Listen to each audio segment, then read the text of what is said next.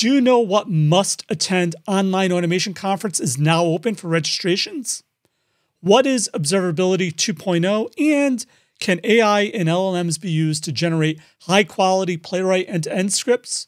Find out in this episode of the TestZeus News Show for the week of December 1st. So grab your favorite cup of coffee or tea and let's do this. Before we get into it, if you haven't already, please make sure to subscribe to our TestZeus LinkedIn News Show newsletter that I'll have a link for down below to never miss another episode. All right, so breaking news, AutomationGuild 2025 registration is now officially open. So get ready for our 9th annual AutomationGuild, the premier online conference for software testers and automation engineers, happening in February. And for this year's online event, I tried to make it bigger and better than ever with cutting-edge sessions led by top industry experts, live Q&A opportunities, and actionable insights to boost your automation game in the new year.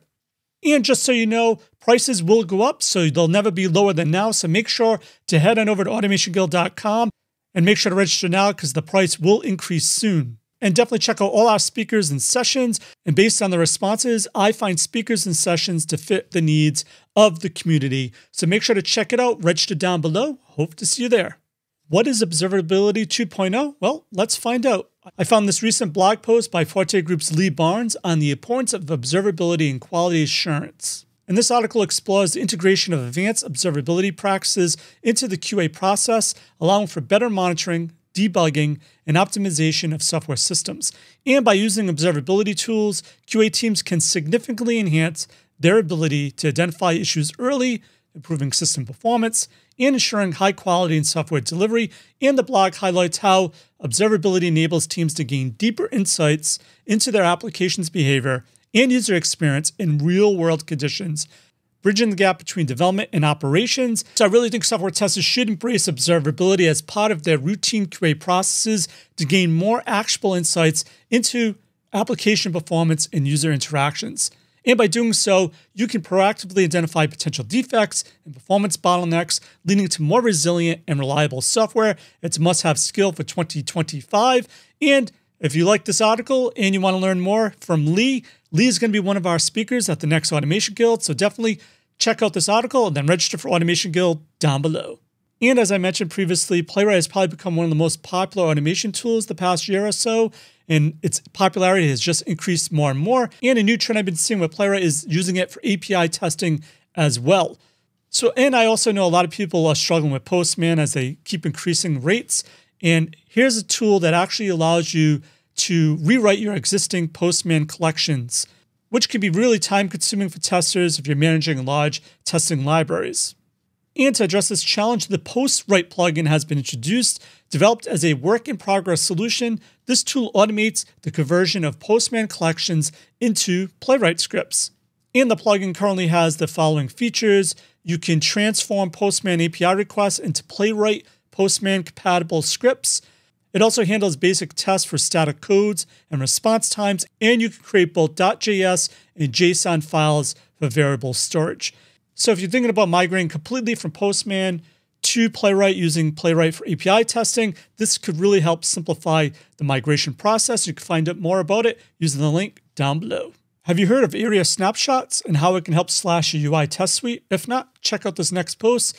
It's by Kaylin Porter, who explores the potential of using AIRIA Snapshots in Playwright to streamline and reduce the size of user interface test suites. And he outlines how AIRIA, which is accessible, rich internet applications, how these snapshots can effectively capture the state of a web application, which may lead to faster and more efficient UI testing processes.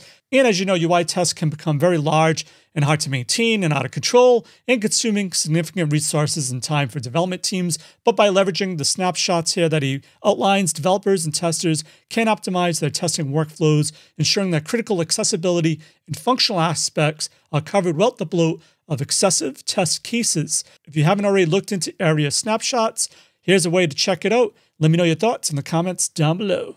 As you know, I'm always looking for new tools. Here's another one. This is by Robin, who's been talking about TestZeus for a while, but he has a really cool innovation where they just announced TestZeus Hercules 0.8 has been launched, which introduced several updates. And if you don't know, TestZeus is an open source automation framework designed to streamline software testing through autonomous AI agents. Its primary tool, Hercules enables users to input test scenarios in Gherkin format, which the system then executes automatically, delivering results in XUnit format. And Hercules supports both UI and API testing, offering flexibility across various testing needs. And some of the new features that are included are enhancements to the functional API testing, which it says the release simplifies API testing across multiple endpoints, leveraging OpenAPI specifications, and test creation is now 50 times faster, significantly cutting down the authoring to results cycle.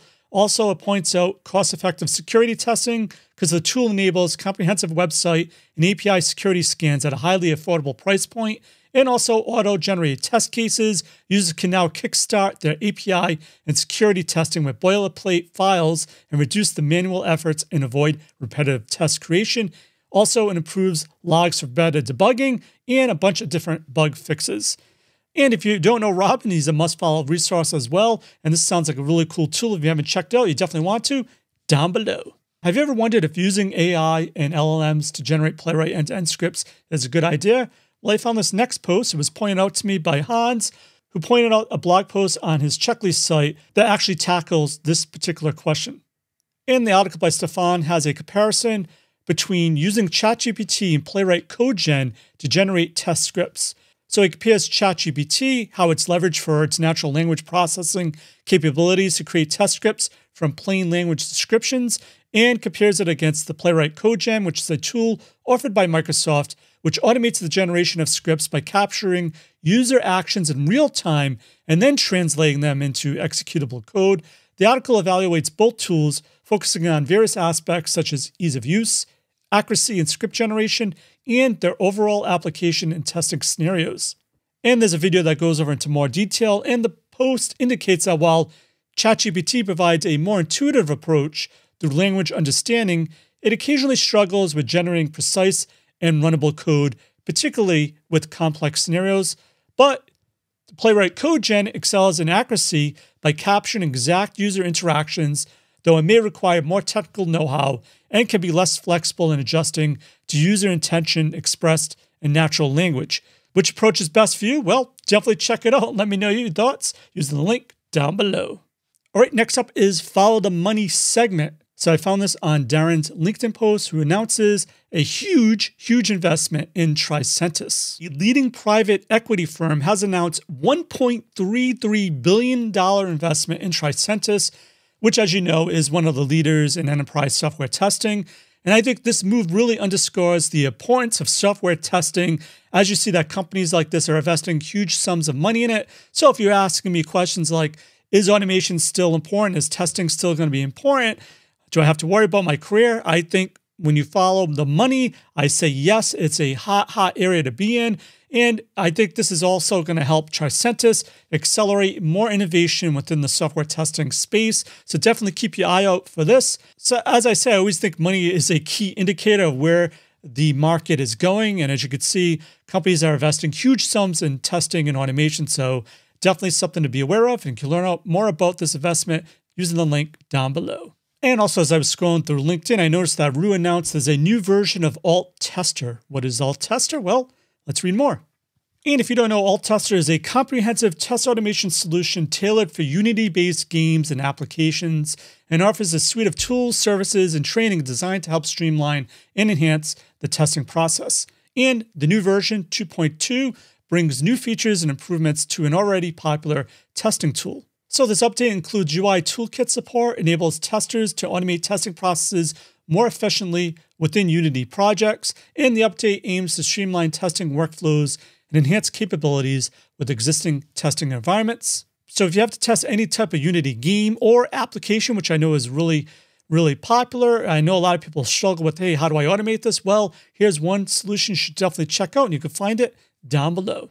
And for links of everything of value we covered in this news episode, head over to all those links down below. So that's it for this episode of the Test Guild News Show. I'm Joe. My mission is to help you succeed in creating end-to-end full-stack pipeline automation awesomeness. As always, test everything and keep the good. Cheers.